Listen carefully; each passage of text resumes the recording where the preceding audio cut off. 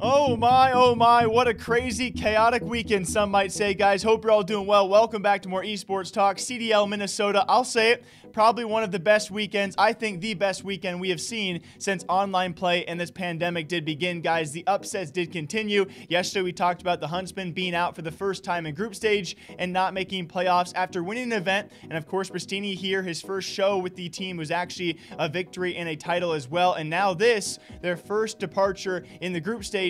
That was shocking enough. Then we add on the fact that apparently Empire and FaZe were not the best teams at this event, that being Florida Mutineers, who, by the way, a recent add-on, that being Awakening, they have now made 2 changes and come away with 2 online titles. And that's just the beginning of what kind of hectic weekend we did see. Our top 3 teams, you know, I would say Atlanta, FaZe, Empire, Huntsmen in that order, all 3 fall. The Florida Mutineers now taking their second online title. If you guys remember back to a team that Florida first added Ferocities back into the roster. Even that being said, you know, right away proving with their first online title, which kind of sparked the debate of championships, and now adding Awakening, and I would say probably a more so controversial adding. You know, a lot of people seeing him as an unproven character out there. He showed up greatly this past weekend for the first time competing on this level ever, and the last time competing anywhere near this level was nearly a year ago to the date, and all of a sudden coming away with his first online championship during Call of Duty League. You got to give huge props to a team like Florida. Now, when it comes time for the Huntsmen, we saw them lose to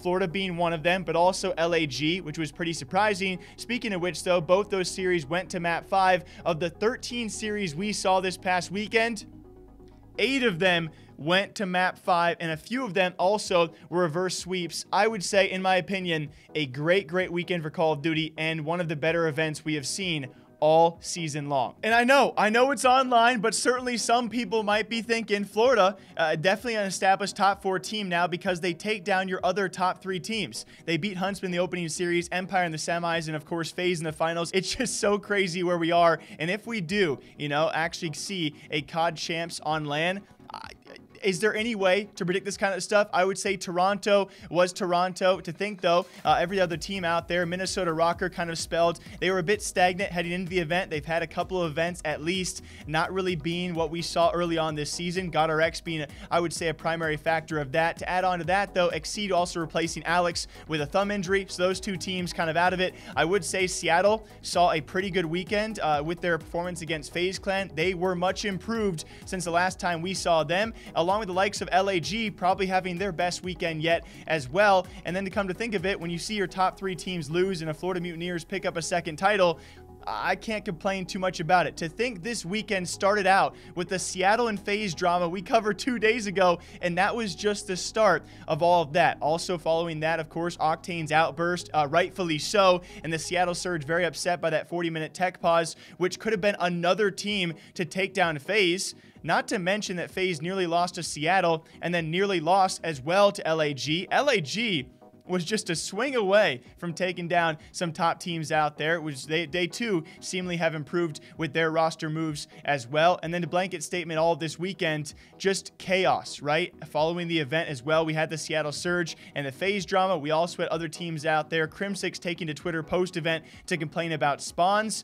If you guys have not seen the clip, he thanks Joe Seacott and the CoD game itself for still having very broken spawns. Push these players back. 25 seconds is plenty of time. Again, the spawns right now for the Mutineers are still sit. Oh no, the spawns are flipped. Look at number 4. Pharaoh and Skies. The spawns fairy has arrived and gifted these boys a couple of pennies. That's massive. Crim's got no idea where they are. Now Dallas Empire going to be scratching. I mean, I hope you guys can understand how tough it can be to make a video on all of this because it's jumbling so many crazy things inside a single video. So in case you guys missed all of it, to start the weekend off, Seattle Surge versus FaZe, they had their 40-minute tech delay, which to a lot of people out there could have costed Surge that series. FaZe Clan go on to reverse sweep them. CoD League, by the way, has now established a 20-minute maximum pause time when it comes time for technical issues because of that instance. Then we have Crim6 taking to Twitter to complain about spawns again. I would say rightfully so. All the teams undergo this same thing. I think Crim6 well understands that, but spawns have been broken all year long.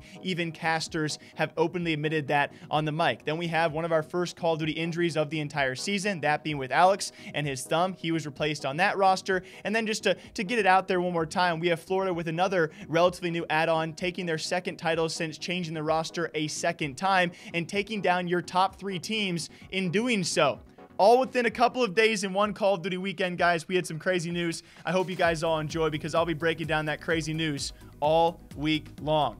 Until next time, what do you guys think? I'm actually sweating in this shirt, which sucks because I had to pay for this shirt because FaZe wouldn't send me one for free, which is fine. I don't know why I'm talking about that. Until next time, drink your water, drink your coffee. I'm going crazy. I'll see you guys back here sometime soon. Oh.